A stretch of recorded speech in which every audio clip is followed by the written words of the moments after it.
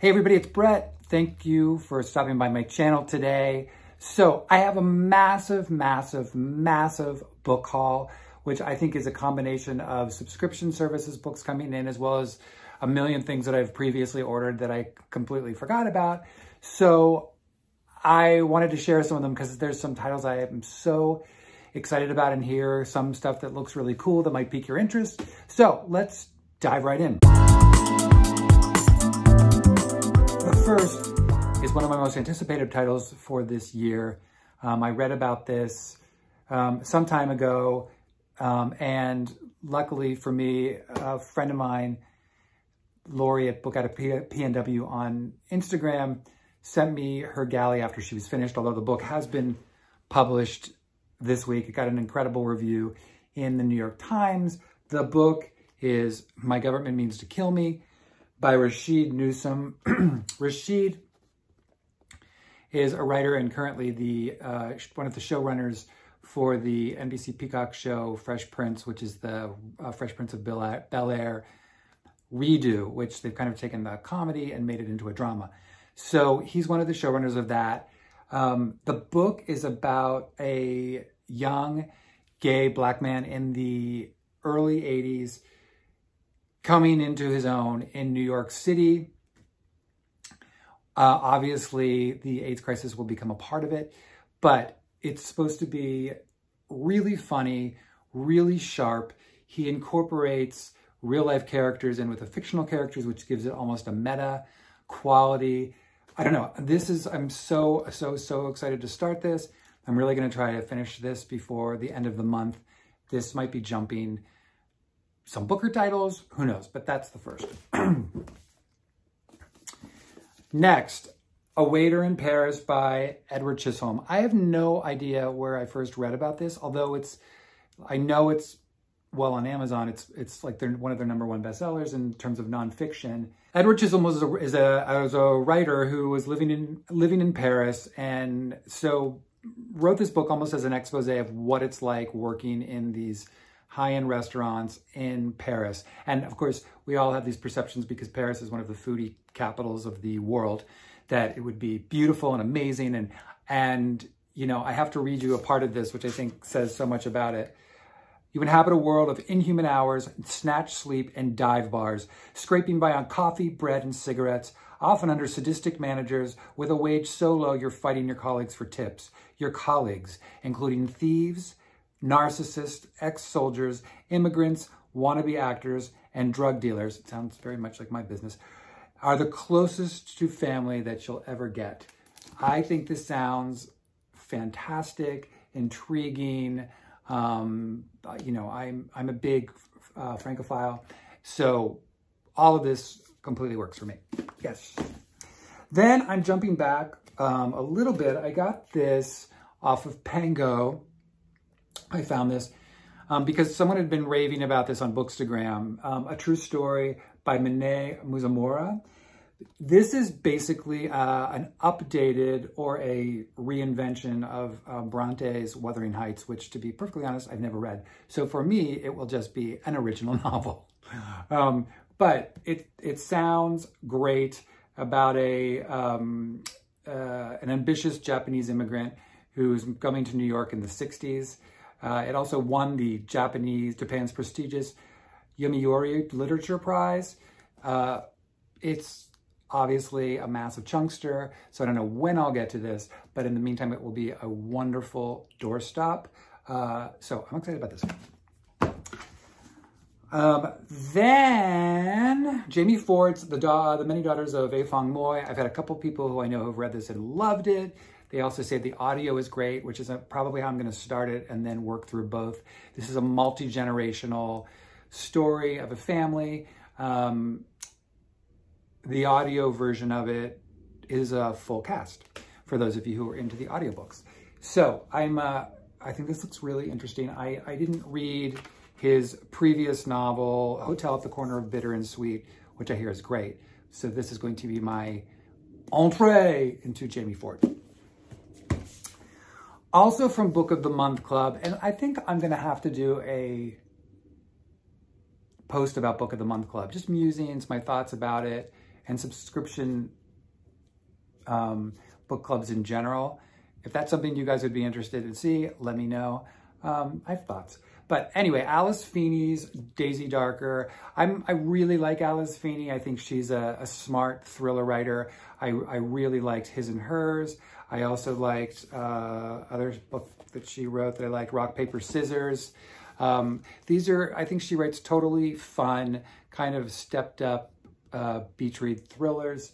This one is kind of about a family get together. It seems like a locked room murder mystery type of thing. But I think that's what it is, and I'm excited about that. Next, first of all, Sirens and Muses by Antonia Angress. Angress, again, hearing great things about this. I love this cover, which is completely like seduced by this cover. It's so beautiful, so beautiful. Also, I love a campus novel. Love them. I loved Vladimir last year. This one, 4 artists are drawn into a web of rivalry and desire at an elite art school and on the streets of New York in this magnificent debut for fans of Writers and Lovers and The Goldfinch. Well, that sold me right there because Writers and Lovers I thought was fantastic, and The Goldfinch is one of my favorite books. So, but it's about this girl. It focuses on, and it's 2011, one girl, Louisa Arsenault. I think about her and her friends. She gets involved with this woman. Beyond that, I don't know, which is fine with me because I want to go in surprised. But again, love this cover. I think this looks great. Next, The Evening Hero by Marie Myung-Ok Lee. I know very little of this, so I'd rather just read you the jacket sleeve.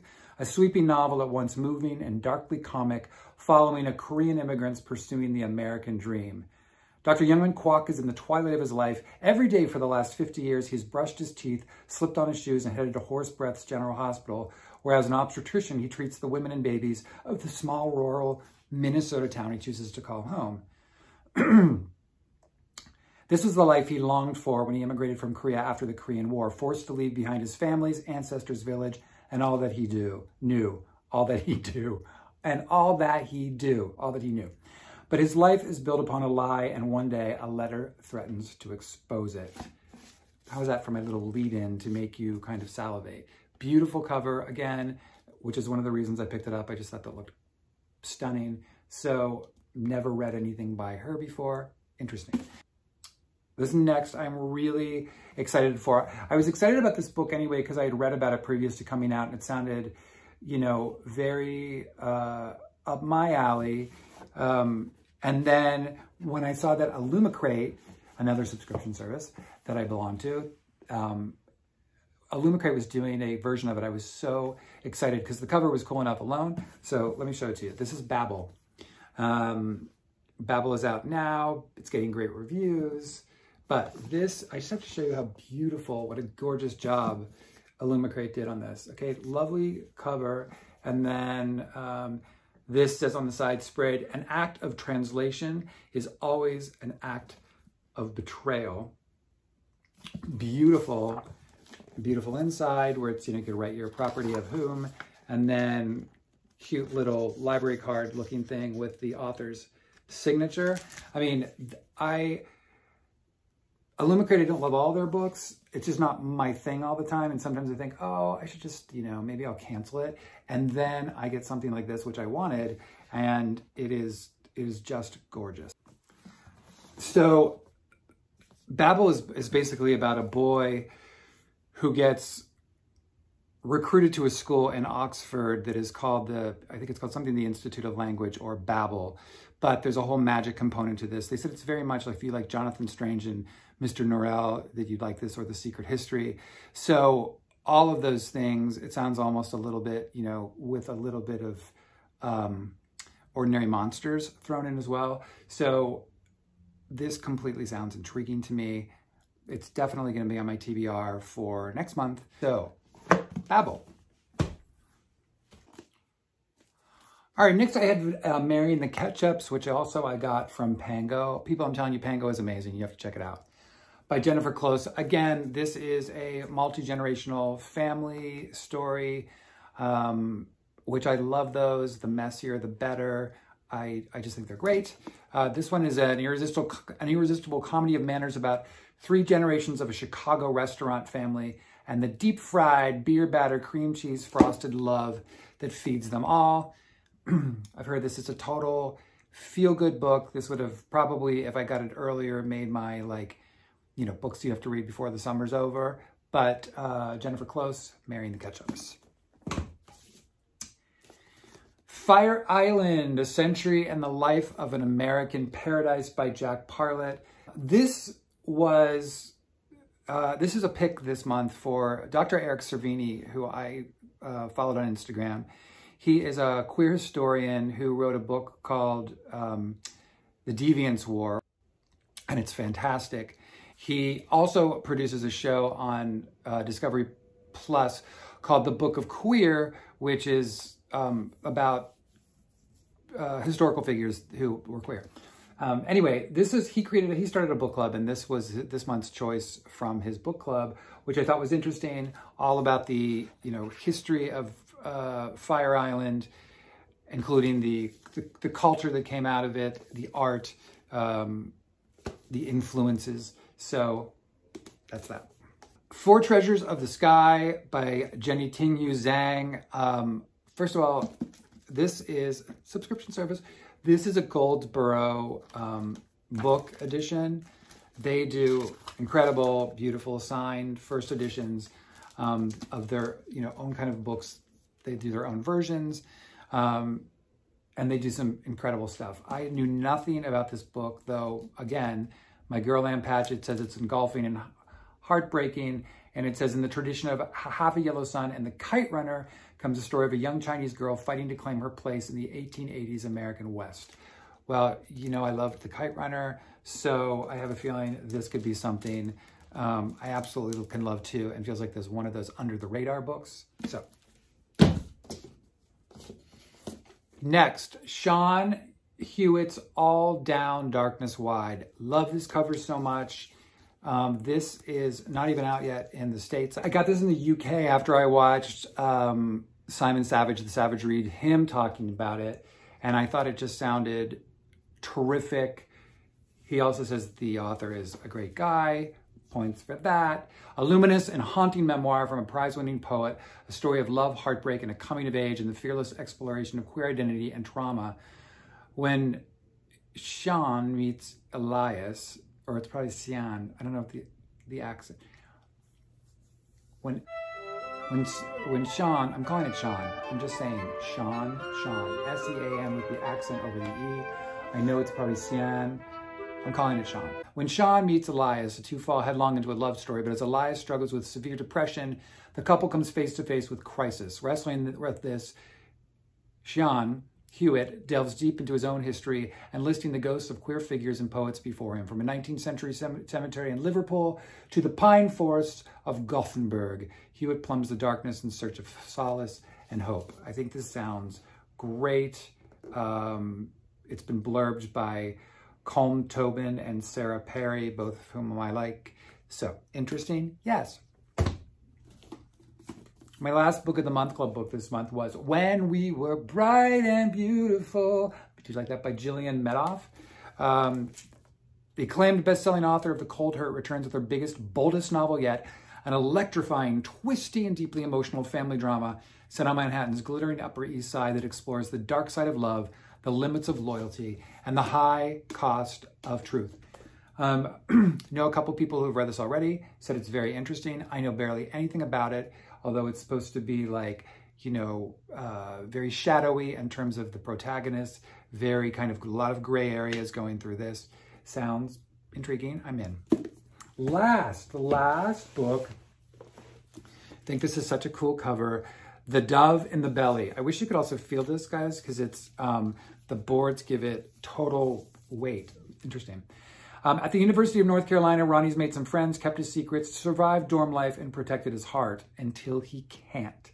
Ben is in some ways Ronnie's opposite. He's big and solid where Ronnie is small and slight. Ben at UNC on a football scholarship, confident with that easy jock swagger and an explosive temper always simmering. He has a steady stream of girlfriends. Ben's aware of the overwhelming effect he has on Ronnie. It's like a sensation of power. So easy to tease Ronnie, throw playful insults. But it all feels somehow loaded.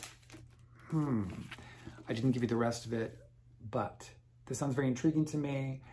And again, love this cover. That is a wrap. That should be enough to keep me for the next week and a half, at least, until I can't resist buying something. I'm really trying to get better about saying, why don't you get that library book? And then if you love it, then buy it. But we all know there's a big difference between buying books and reading books. They're two different hobbies. Sometimes they sync. Okay, so have a great rest of your day, everyone, or morning, wherever you are. Thank you again for stopping by. And if you liked this content, please do your thing, like and subscribe, and I will see you all soon. Thanks.